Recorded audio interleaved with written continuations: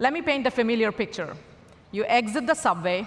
You're already running late for an appointment or a tech company conference. That happens.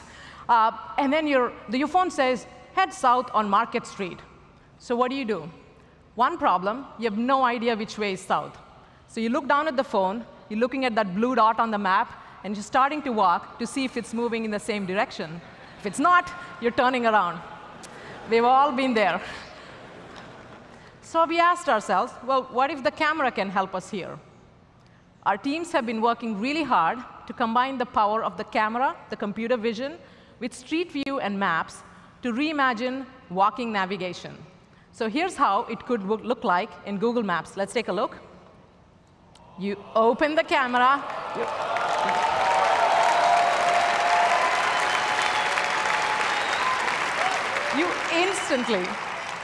You instantly know where you are. No futzing with the phone.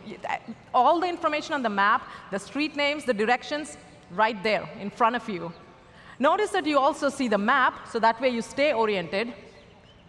You can start to see nearby places, so you see what's around you. And just for fun, our team's been playing with an idea of adding a helpful guide, like that there, so that it can show you the way. Oh, there she goes. Pretty cool.